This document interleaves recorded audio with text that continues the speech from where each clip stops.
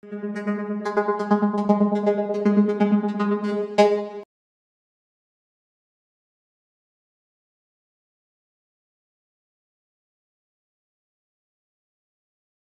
a pleasure to be here and share a bit of my story at the beginning and also my research. And I hope that we can have some questions. Feel free to ask any questions, interrupting anytime, and or at the end also we can do that. So, okay, having said that, I will talk about epidemic forecasting. I have been working extensively in epidemic forecasting before COVID and also during COVID, a lot of that. I will show you multiple things, what we learned, multiple technical challenges, and also how we can get new AI solutions from this domain. Before that, I was recommended by the organizers to put some things about myself. So I am a new assistant professor. I just joined the University of Michigan.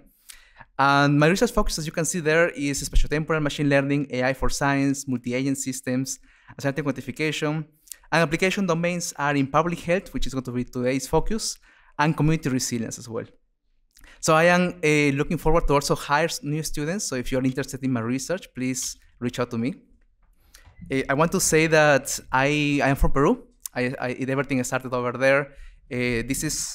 That is me in the left, in the red one, and also me. So I was kind of a part of a student research group. Over there, we don't have any faculty advisors usually. Over there, what we had is like students that are motivated and they wanted to do some kind of research projects in quotation marks, and we are trying to do coming up something new. So that is me making presentations in Peru. After being in Peru and doing these research projects, I had the opportunity to do an exchange program at the University of Oklahoma, thanks to a scholarship that I got. And after that, I was able to do a master in data science at that university. After that, I applied to PhD programs. I remember that I attended to one of similar workshop to this, which was called Broadening Participation in Data Mining. That was at the conference KDD. So I attended to one of these workshops, and I was able to connect with one faculty member that was later my advisor. And after doing this application process, I went to first Virginia Tech. My advisor moved to Georgia Tech, and I finished my PhD at Georgia Tech. And now, after my PhD, I am now a faculty member at the University of Michigan. So I want to share from my experience, I want to share also a few things that work out for me in regarding to the considering new opportunities. I always try to aim high. I thought that it was possible to do a PhD, to become a professor. So I tried very hard to do that. And things sometimes work out, so it worked out for me. I am very happy for that. But I was also seeking actively for opportunities. For example, the workshop that I mentioned to you, I was always in the seek of these kind of events that could give me the opportunities to connect or to do something outside of my comfort zone. And also, I would recommend to do your research. Sometimes we have resources at our hand. On the internet, there are multiple resources available that we can leverage. And after using those resources, we can now go and talk to other researchers seek for advice to complement this knowledge that we gain from our own research. That is for being considered to new opportunities. Now, once you are considered for an opportunity, you have to grab it, right? You have to secure it. So something that it worked for me is to basically trust your training. Once you are in the interview, once you are, for example, here on front, you have to trust your training and then see, I believe in myself, I believe in my skills, and I believe that all the 5 years I was, doing research is going to pay off. And after you're given the opportunity, you have to take ownership of your own career, of the projects that, for example, your advisor or the company they give you. Take ownership. You are the only responsible. Consider that you are the most responsible person for making that succeed. And also, of course, we be kind and polite with others. So those are my few thoughts that I wanted to share with you on regarding to my career. Now I will move on to research side, and I will motivate the research side by just acknowledging the impact of epidemics in our society. These are some numbers for the US. So in the US, this is for last winter. For COVID-19, we had around 200,000 new hospitalizations during the last winter, and 20,000 people, more than 20,000 people died because of COVID. For influenza, we had around 85,000 new hospitalizations. And you may be thinking that this is maybe all the period of the winter, but actually it was only a bit more than 30 days, 1 month. It's a very huge toll for our society.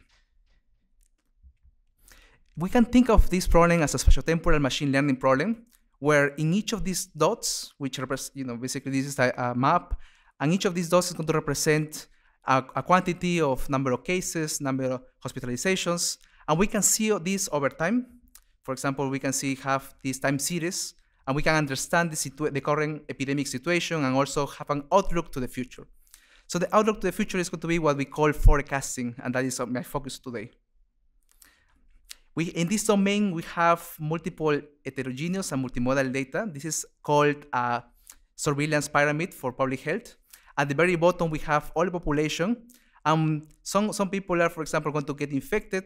Some people are going to be symptomatic, seeking care, all the way until some people are going to die because of the disease. And each of these levels, we are going to have agencies or companies collecting data sets. The ones in the left are mostly public health related ones. For example, the CDC is one of them.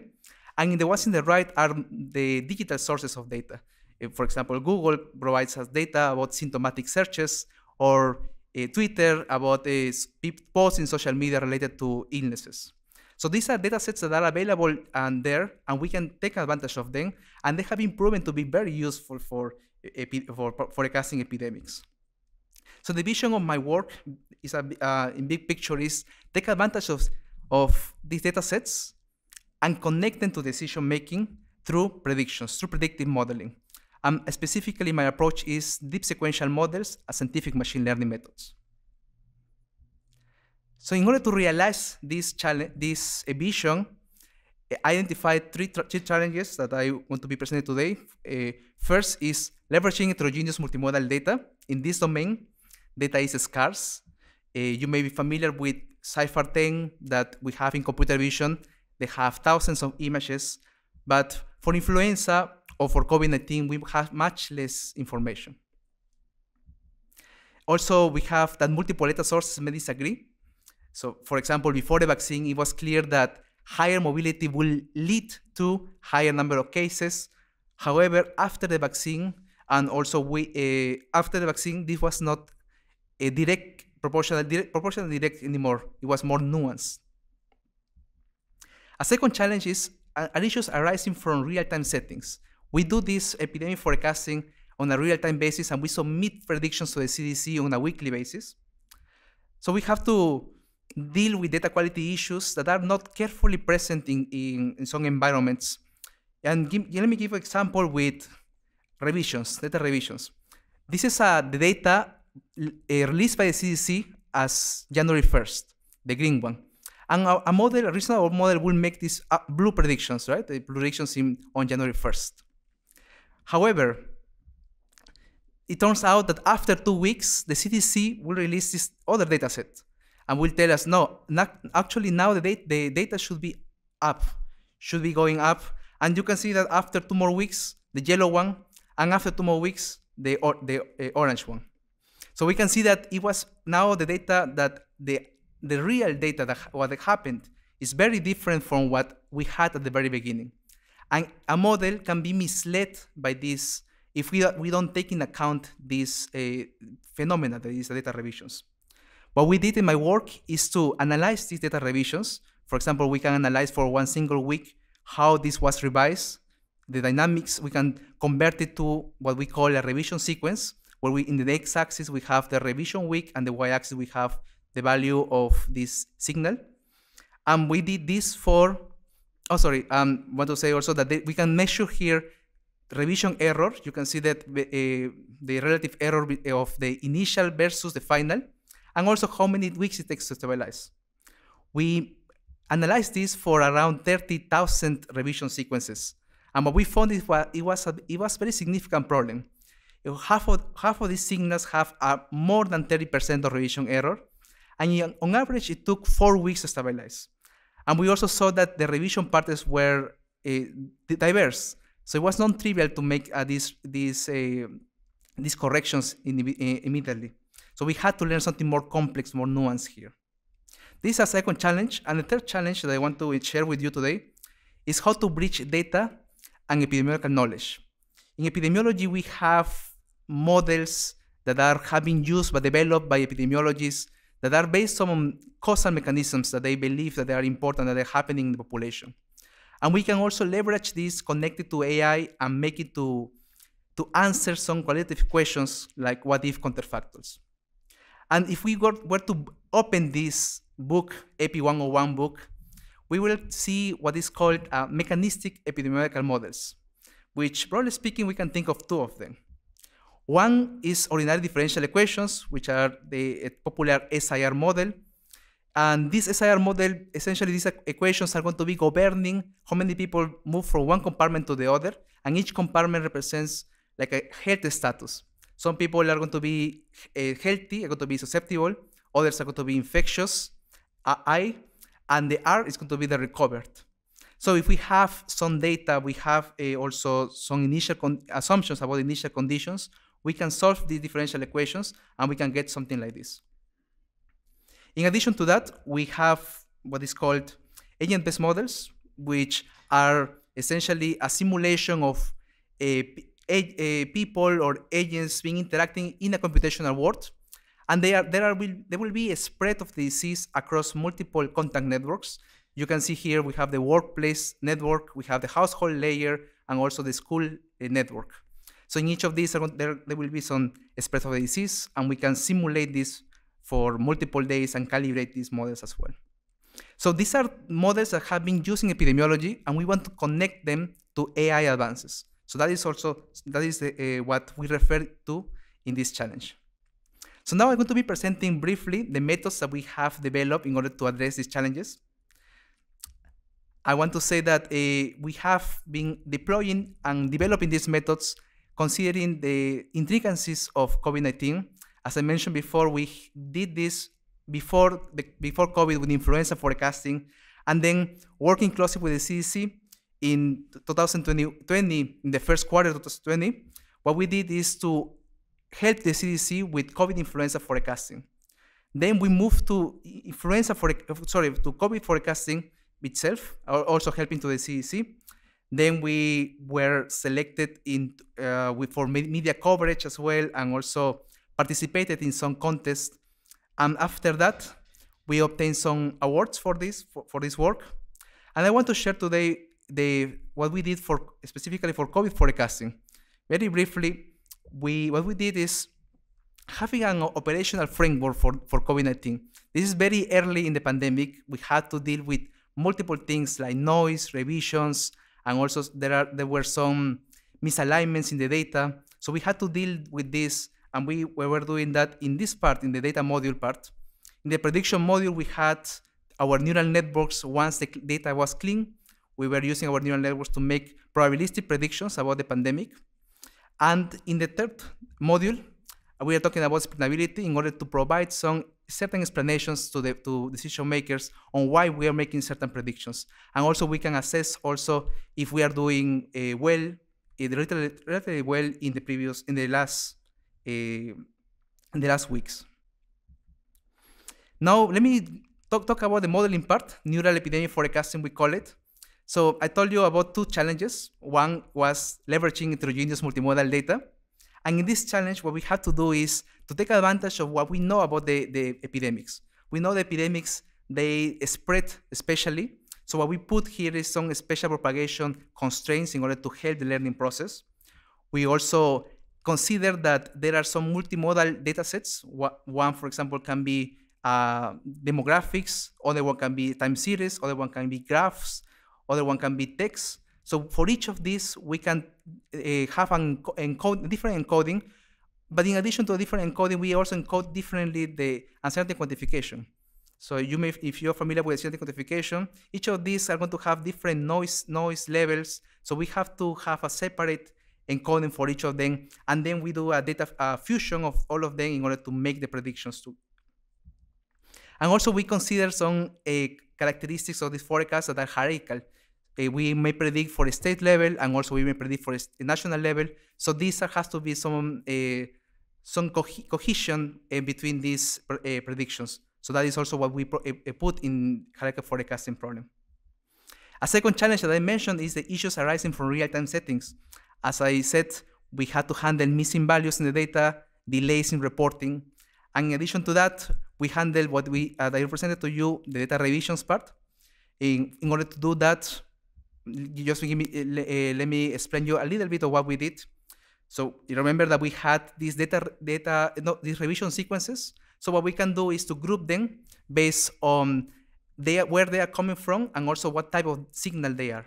So we can see cases, California, for example, survey data from North Carolina, and we can construct a graph based on similarity between this group of signals. The similarity is going to be based on the distance metric DTW. And based on this graph, now we want to leverage this graph in order to make our representations of the data revisions.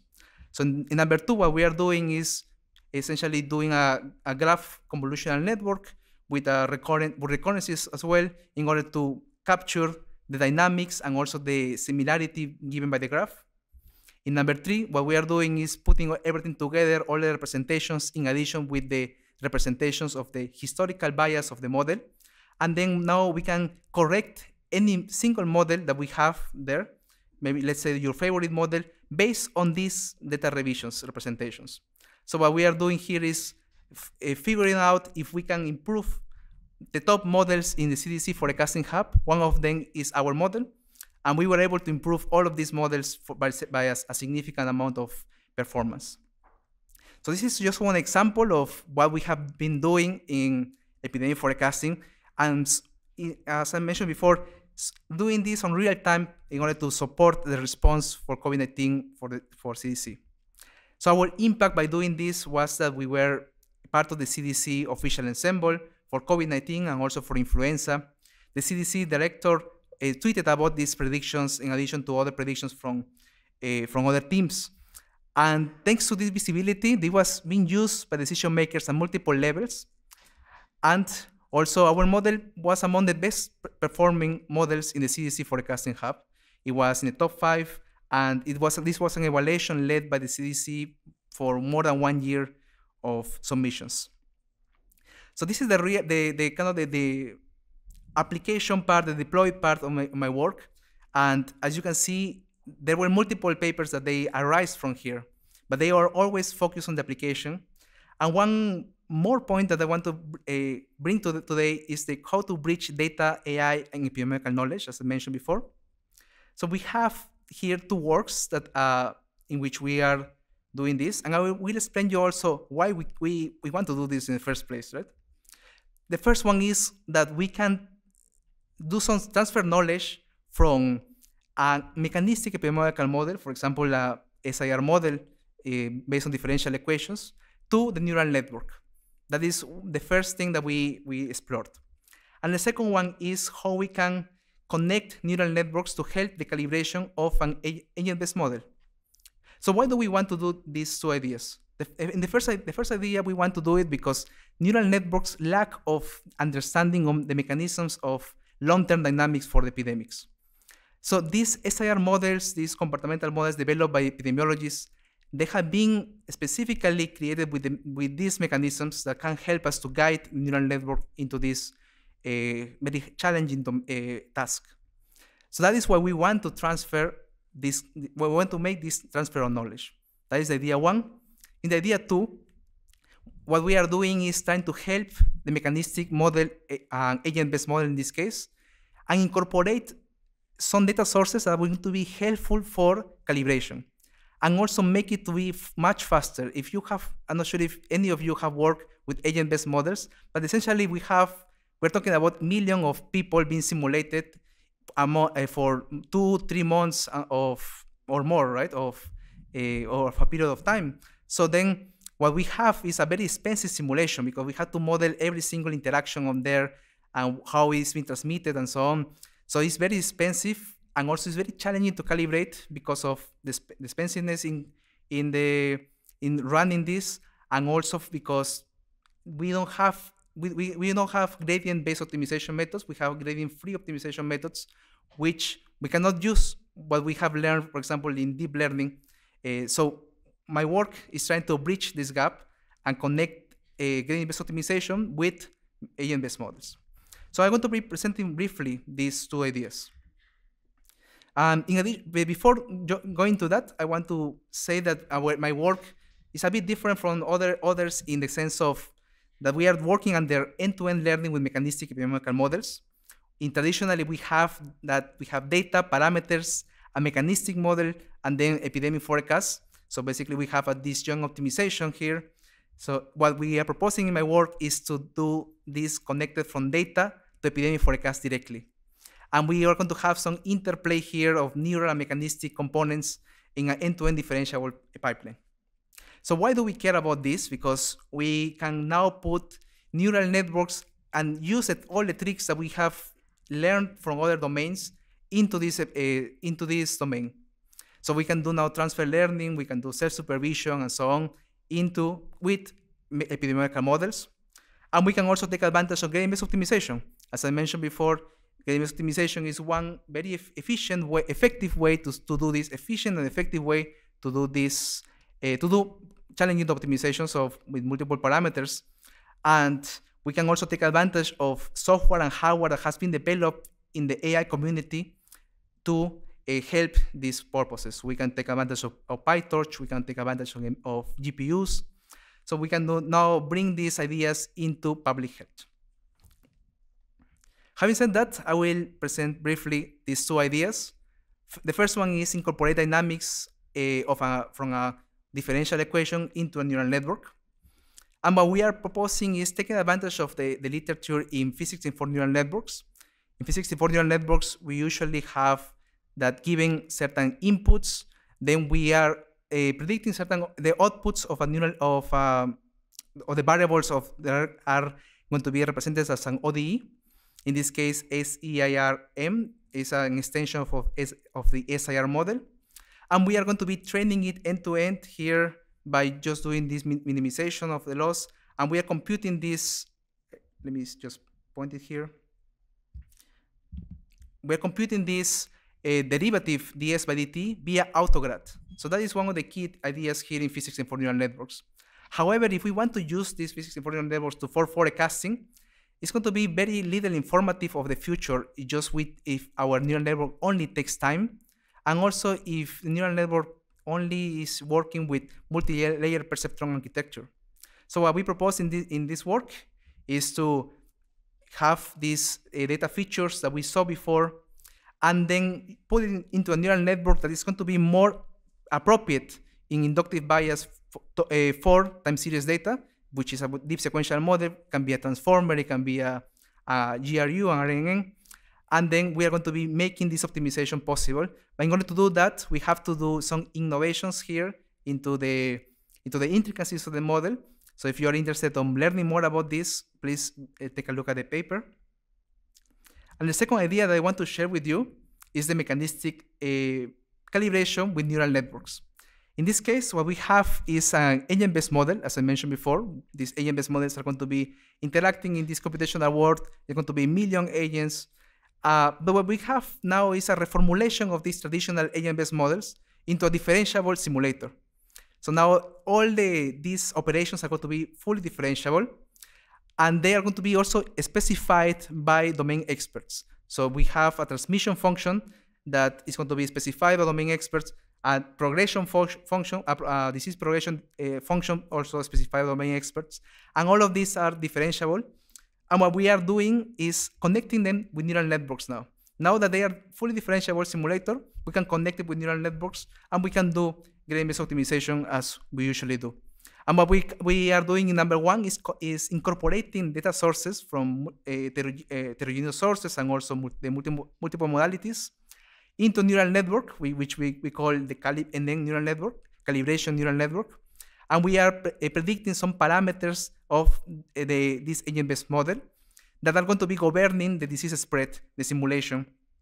In number two, we are running this for multiple iterations. And in number three, we are aggregating the results. We are comparing against the ground truth data from CDC.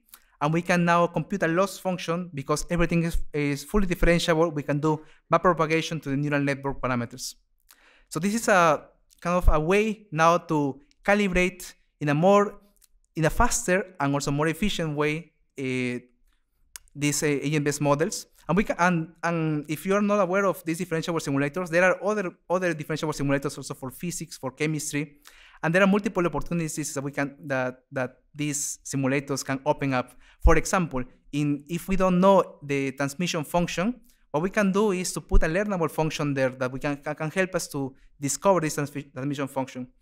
So this is something that that we are very excited about, and these are the second idea that I wanted to share with you.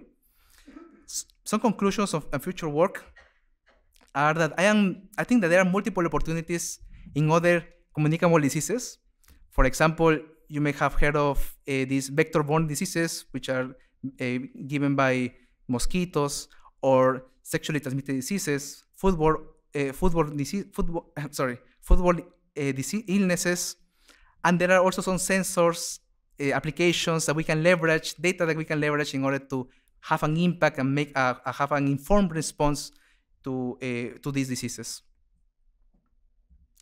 In addition, there are also AI and CS problems that can be motivated from this domain. I showed you already some of them, but we can also think about uncertainty quantification here. In this domain, it's very important to have appropriate uncertainty quantification of your predictions. So I didn't discuss much about it, but we have a few papers on this in this topic as well. We also care about explainability. We care about privacy when we are using people's devices. HCI on how to visualize these predictions, how to understand data, how we can help domain experts, decision makers to make decisions. And we can also think about NLP problems, text mining problems, and how to mine this social media data and capture these dynamics of the disease or relevant patterns for dynamics of the disease. We can also think about causal inference on how we can complement causal inference methods with mechanistic models, how we can also in computational social science, how we can model cultural background that is going to be relevant for understanding how a population is going to react to certain epidemic or pandemic, and HPC problems because we are dealing with large-scale simulations, so we also have encountered some HPC problems. As a conclusion, I want to say that I hope that I convinced you that there are multiple ways we can make AI to be useful to public health. There are also interesting solutions and technical problems that we can get from here, and exciting and impactful avenues for collaboration.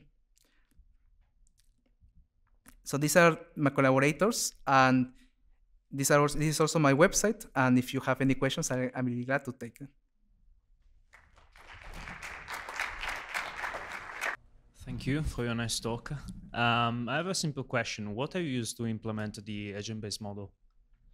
What, sorry? What framework have you used to implement the agent-based model? Is it something you implemented from scratch, or use an existing framework? Yeah, thanks for the question. It was PyTorch. All right, so you implemented all the agents in PyTorch. Yes. That is my question. Yes, exactly. So what we do is, essentially, I was talking of million-size populations. So we have a tensor of 1 million size, and we are doing operations on top of this tensor. So that is what we are doing in order to do the simulation. And the graph that comes out of that is something you check and you analyze in PyTorch, or you don't rely on graphs like in classical agent-based modeling? The graph? You mean what graph? Yeah, the graph of interactions between yes, your agents within the model. So the graph is so what we did is get mobility data from SafeGraph, and then we constructed some contact graphs.